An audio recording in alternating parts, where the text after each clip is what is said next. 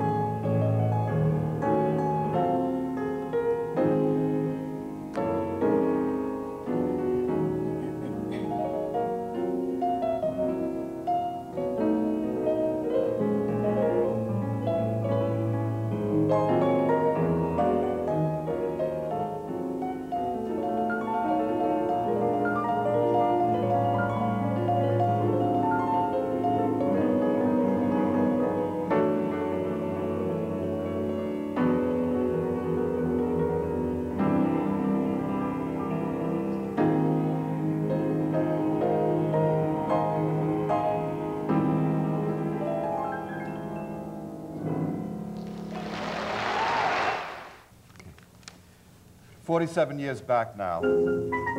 First record, 1930.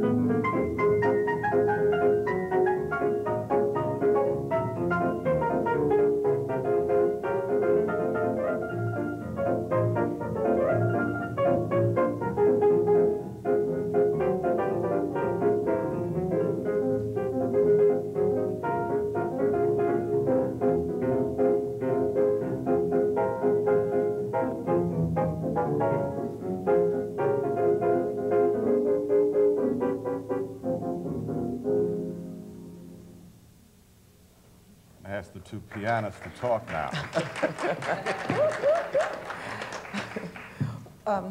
So I had to go first, Bill?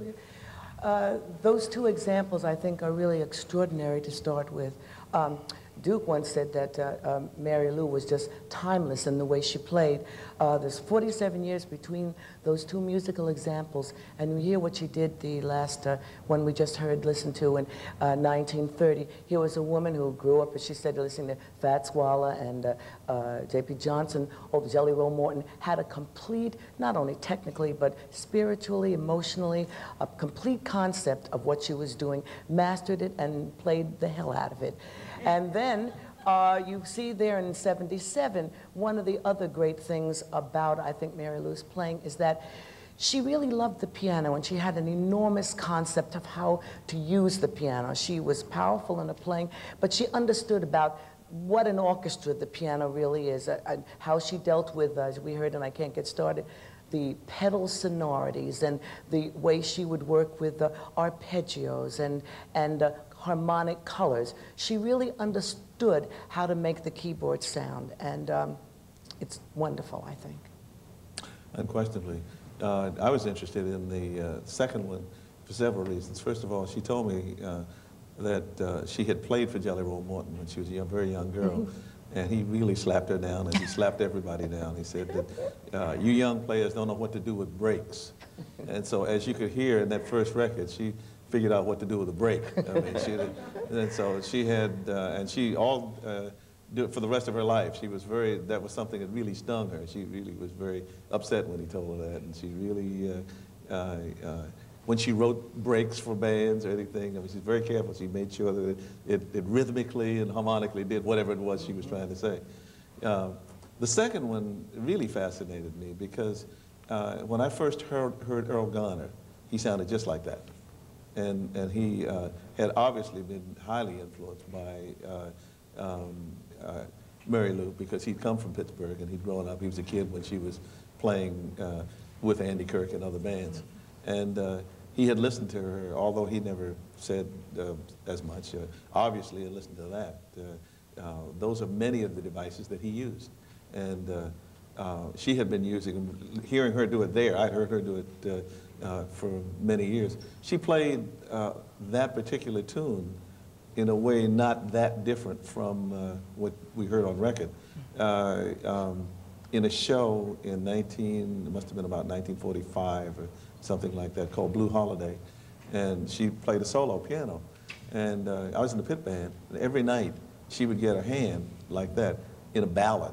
And I thought that was just remarkable. I mean, because, you know, if you're playing something exciting, that's one thing. But she would play something, and then she'd just strike a chord or a note within people that were in her audience, and they'd respond. They'd applaud. They said, yeah, right, you know. She was a remarkable pianist. You also mentioned Andy Kirk, which leads us into the next two selections. Mary Lou joined, speaking of exciting things, they had a pianist, Andy Kirk had a pianist named Marion Jackson Mann, who sometimes got lost, you know, here and there. And they'd send for Mary Lou to play something exciting like Froggy Bottom or a Boogie Woogie, and it was on a record date in Chicago, right around this time when you heard Nightlife, that the guy didn't show up, and John, her husband, said, my wife plays a little piano, and from that point on, and several other things like that, she got to be the resident pianist with Andy Kirk.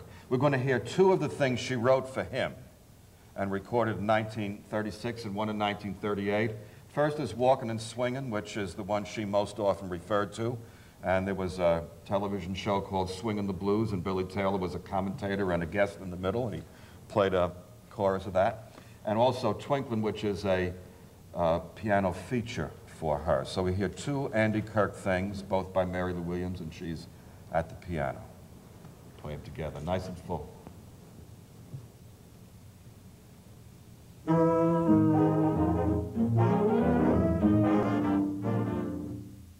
2 years later, this is called Twinklin'.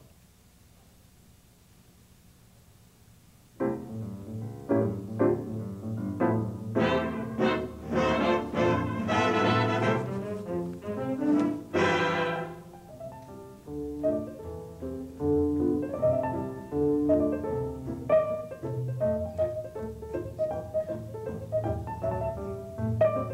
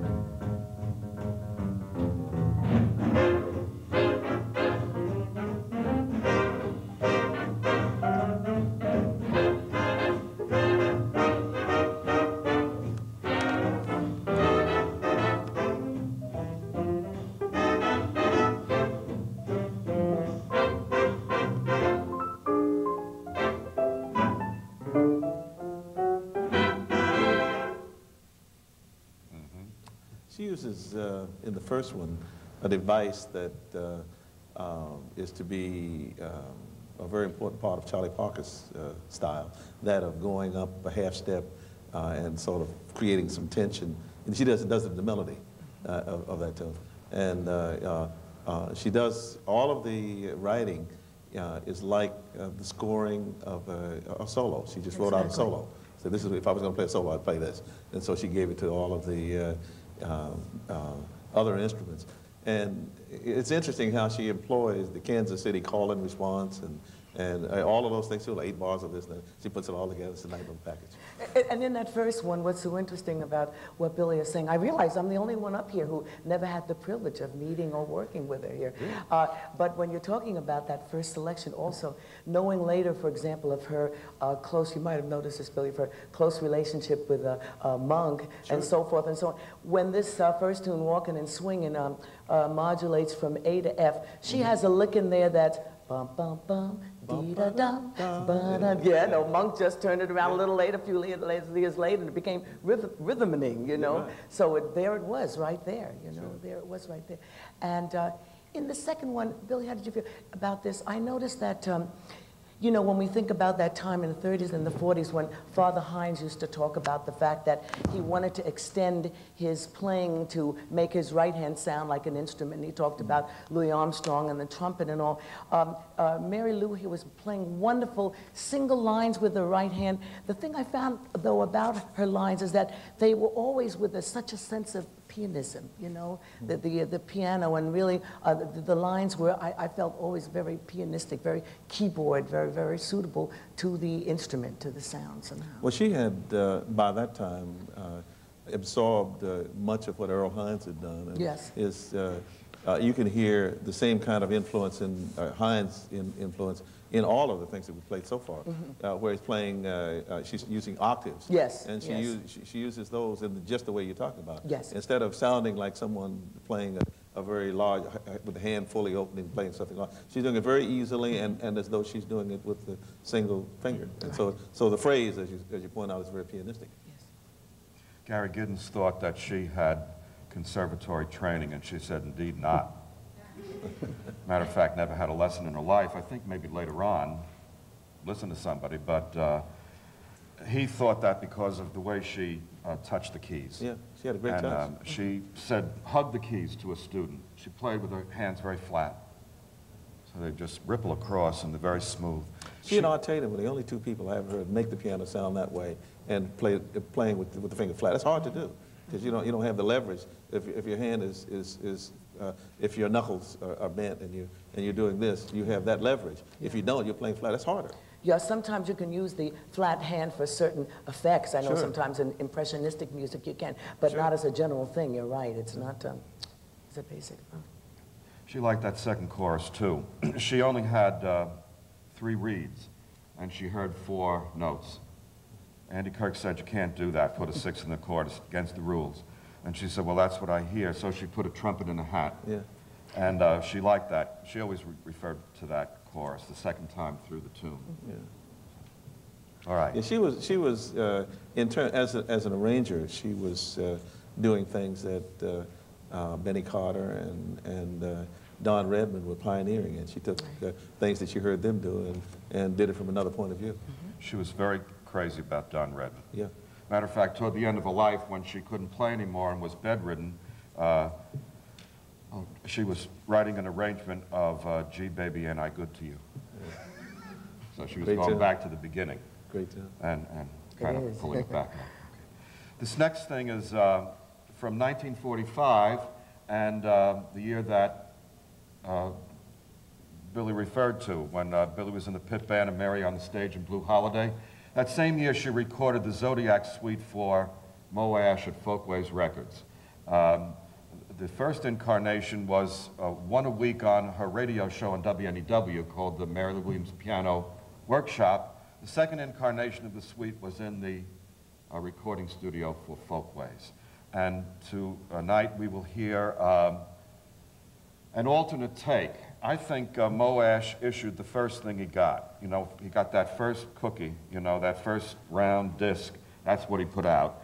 This is better, I think. And this was put on the new CD by Smithsonian Folkways in the primary spot. So this is Virgo, and it has a terrific spooling up and down in it.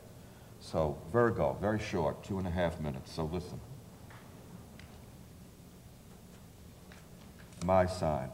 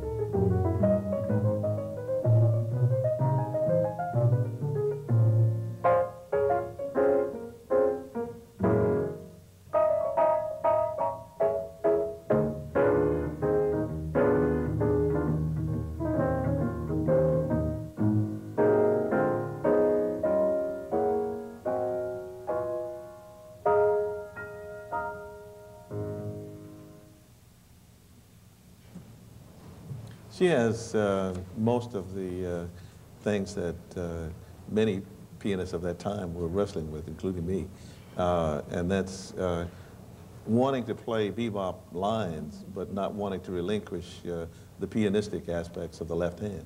And so until we figured it out, it was a dichotomy between the rhythmic aspect of what you're doing in the left hand and what you were doing in the right hand. So essentially, you're playing two styles simultaneously. That's one of the things I found interesting about it. It's 1945, and you smile because you, just as Billy said, you feel, you can hear that she's, you know, moving toward breaking out from the confines of rhythmic and melodic lines, harmonies, even form to some degree. And yet, when she did start to improvise, you felt when the bass was moving, you were still a bit anchored to the old traditions of rhythm. So you hadn't quite broken away yet, you know. But you can actually hear what's coming in 3, 4, 5 years. And it's very, very interesting. Well, both of those musicians, Jack the Bear and Al Lucas, were out of the swing era. Yes. And so they were doing the kind of thing that they had done with all kinds of swing groups and pre-bop book groups and so forth. And so she was stuck with that feeling, even though she was trying to do something else. But you can hear, you know, Sure. right? You can just hear what's happening and where it's all going to eventually go. That's what makes, I think, this composition quite interesting. The thing that interested me in her playing during that period, she played at Cafe Society a lot downtown in the village, and Joe Jones would come down sometimes and sit in with her. And also, what's his name, the drummer from Detroit, wonderful drummer. Oh, yeah, I know who you mean.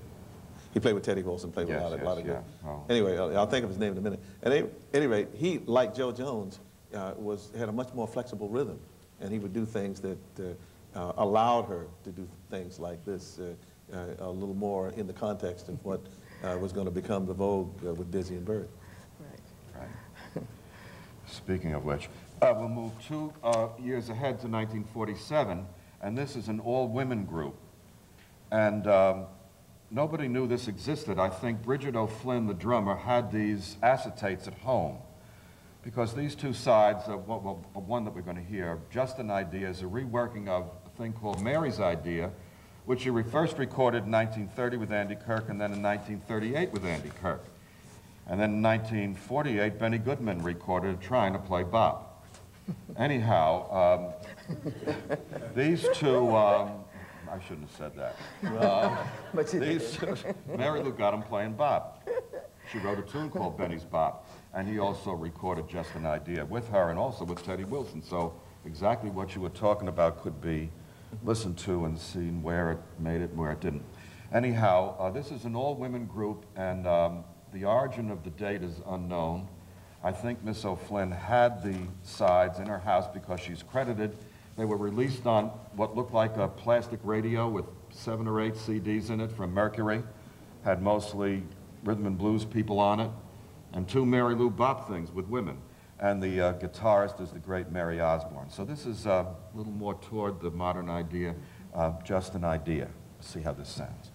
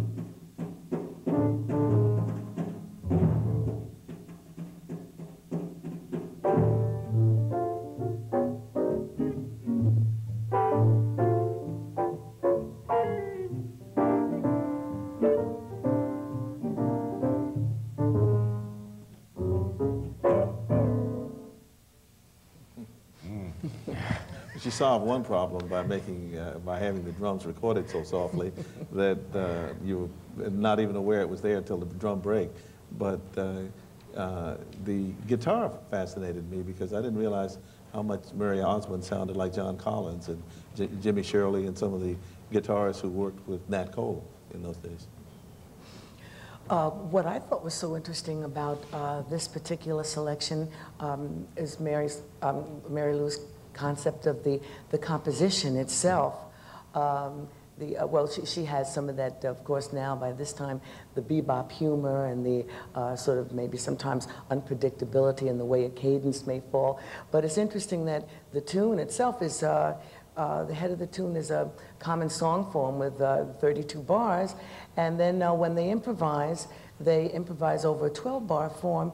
And it's interesting when the last chorus of the blues, when they come out with a unison bebop line, if you will, and then, of course, bringing it to the end with the statement of the 8 bars again. I thought that was rather inventive of her, you know, in putting that composition together that way.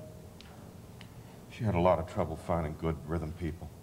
You always did. Very hard time. Well, she was very hard on bass players because she wanted specific things in the bass clef because she wanted to use certain harmonic textures, and if you change the bass note, you change the chord. So she said, play these notes, and a lot of guys rejected that and would do something else, and she'd be furious.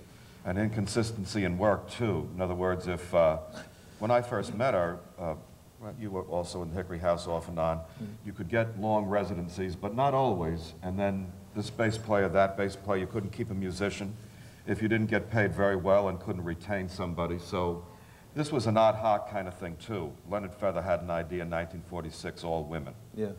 And so here you are stuck instead of your bass player or something. So I don't know what that would sound like with... the bass player on here was a good bass player. She had, well, in time, because she wasn't playing with a lot of the other guys, but she had, she played the lines. Yeah. And what Mary Lou liked about her, she was playing the right bass notes for her chords. Yeah, and Mary was a composer, often. She really had the whole thing in mind. This next thing has never been heard by anybody because it has never been released. In 1962, Mary founded her own company, Mary Records. Nobody was recording her, and she wanted to record her own music. And this is a tune she did record in 1954 for a small label in France. The one thing that, oh my goodness, Williams picked for the Smithsonian History of Jazz Piano. It's called Nicole, but this is 10 years later in an unreleased version. And Percy Heath is on bass and Tim Kennedy on drums. Could you turn the bass down just a smidgen? It's banging too much. Thanks. Okay.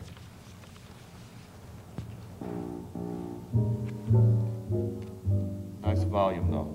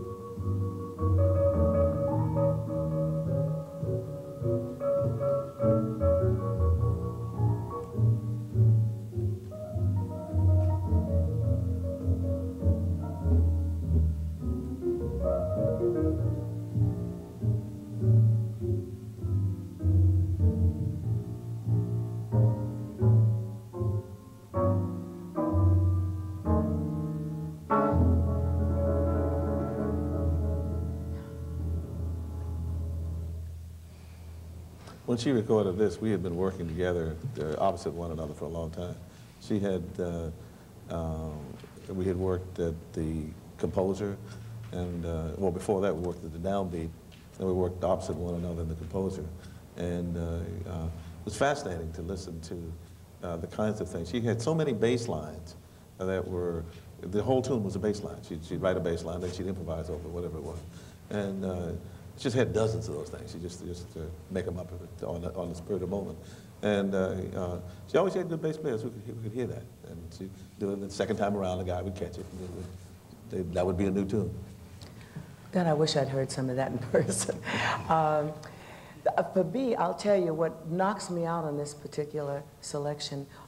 It doesn't matter whether you're playing an adagio movement from a Beethoven sonata, or whether you're playing a blues of this nature. One of the hardest things to do is to play slowly, and to be able to have a pacing that holds the music together. I mean, there are stretches in there where you can just be stripped bare, and to be able to keep the sound going, to be able to keep an idea with real feeling and emotion you know, continuous, and keep a continuity that says something, that means something, that feels something when you hear it, is not an easy thing to do. And she certainly, she does it in this. It may have a lot to say, that may have a lot to say with what she was spiritually and what the blues meant to her, both you know, as a pianist and as a creative artist. But being able to hold something like this together, this tempo, make it interesting to listen, make it emotionally satisfying, and you feel earthy, it's earthy, it's there, I think it's a tremendous thing to be able to do. I like it too. Beautiful. Use a perfect word, spiritually. She went through maybe a devastating few years in her mid-40s, about 6 or 8 years before this, and right before the period when she began to come back out again and play opposite you. She liked the Composer Room very much, by the way, and she told me a story. She said to the guy who owned the place, well, if you want me in here, get somebody good opposite me. Get Billy Taylor. This could be a challenge. Yeah.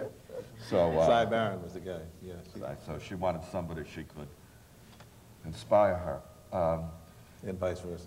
So really, I wish I could. That's the only club she ever said she liked. Yeah. So I loved it in the Composer Room.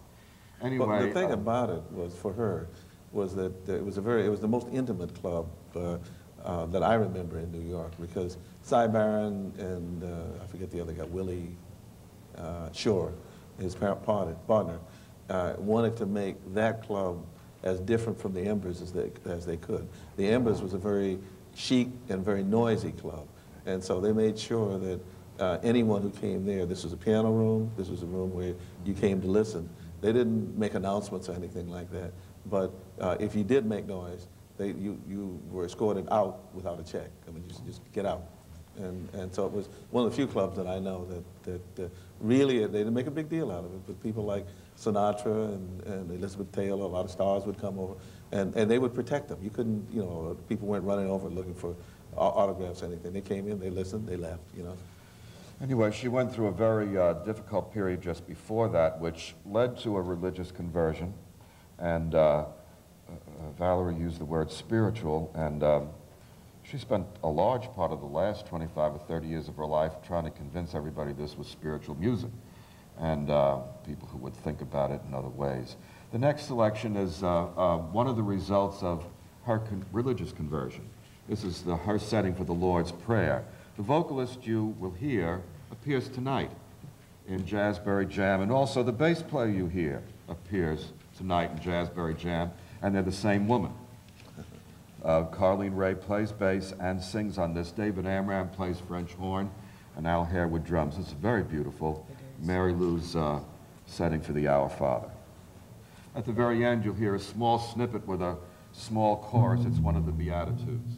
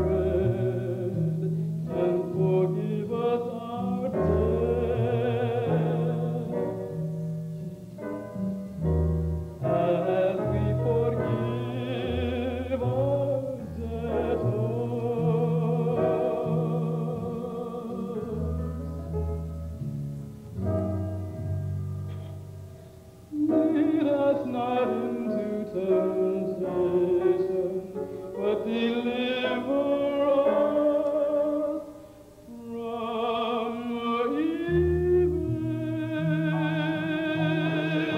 Peacemaker, for I shall be called the sons of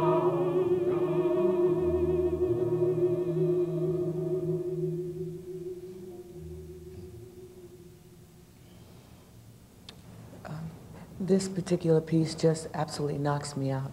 I wish I'd written it myself. You know, it's a wonderful piece of music. What I think is so extraordinary about it, first of all, the vocal line is very lyrical, extremely vocal, very beautifully written with a real sense of how to write for the voice.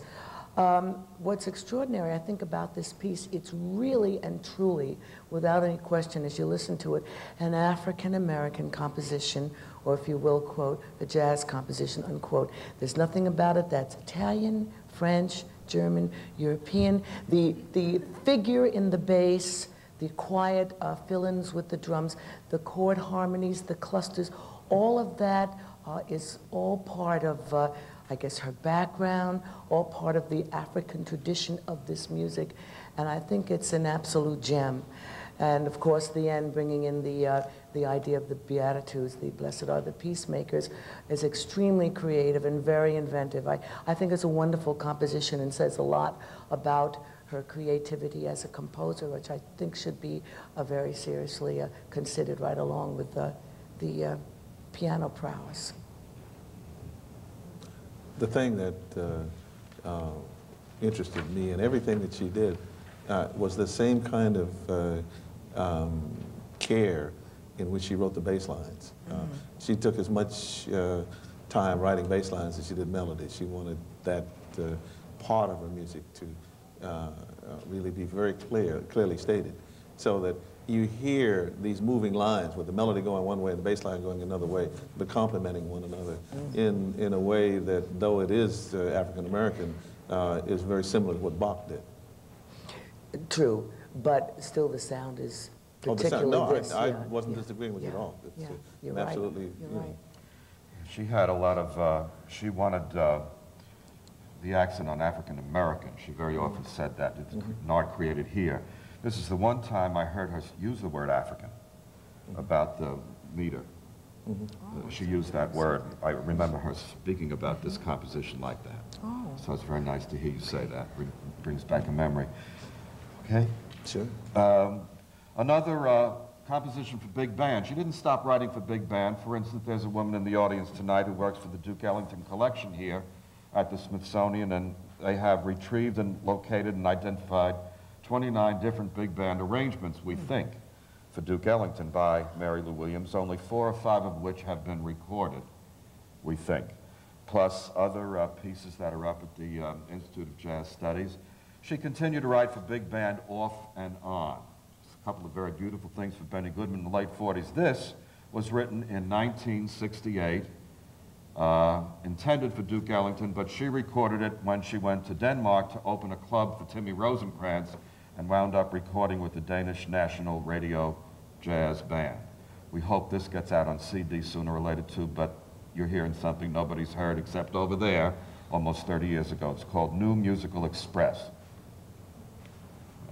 Short. Fast.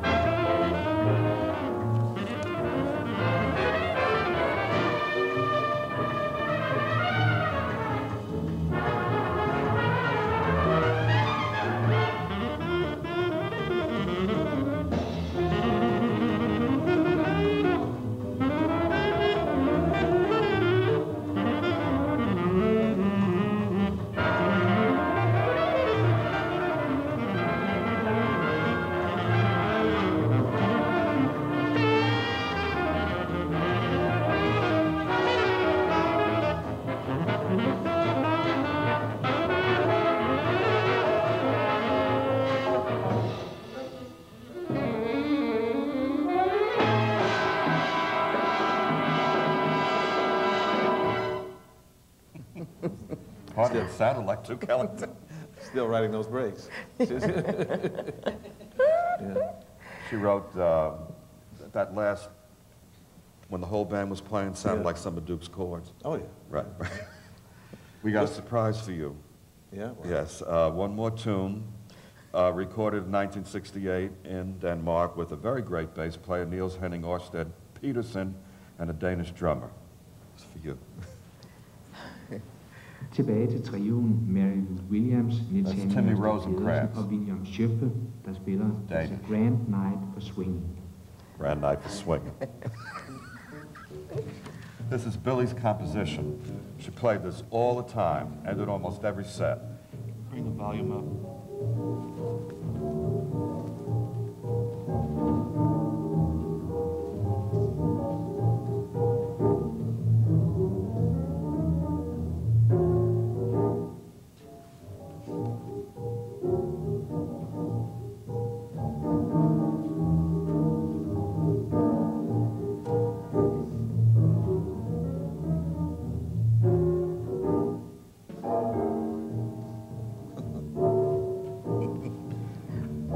Heard this thousands of times.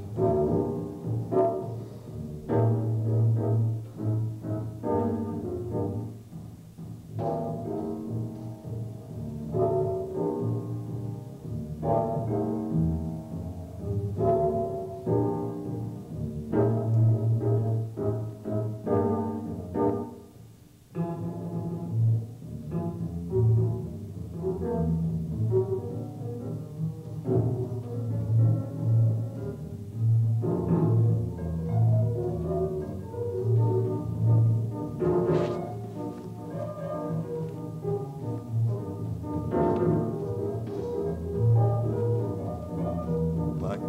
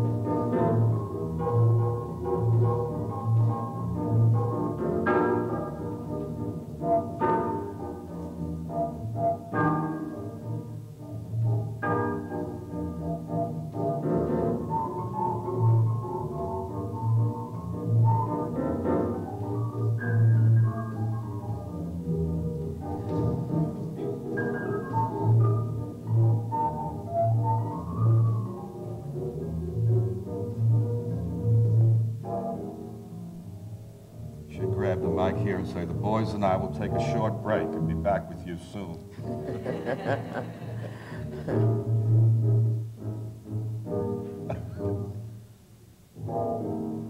It's about the fourth tune I heard her play. First night I heard her play.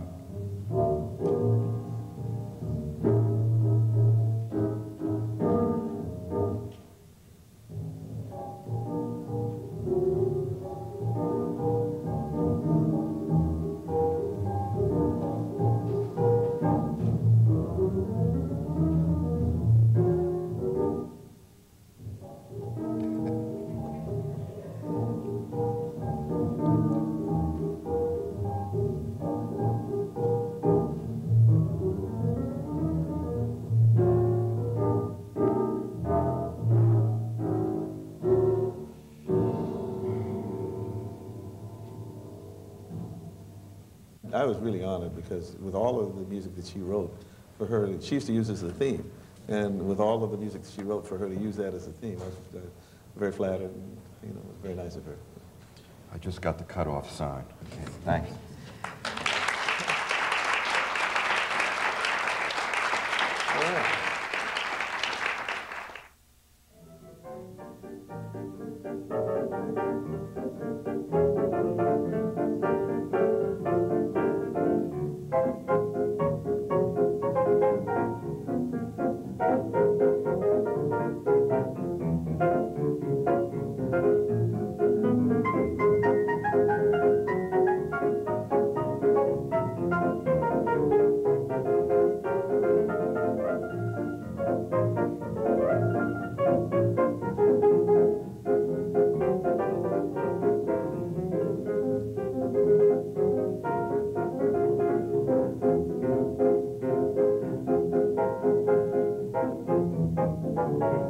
Thank you.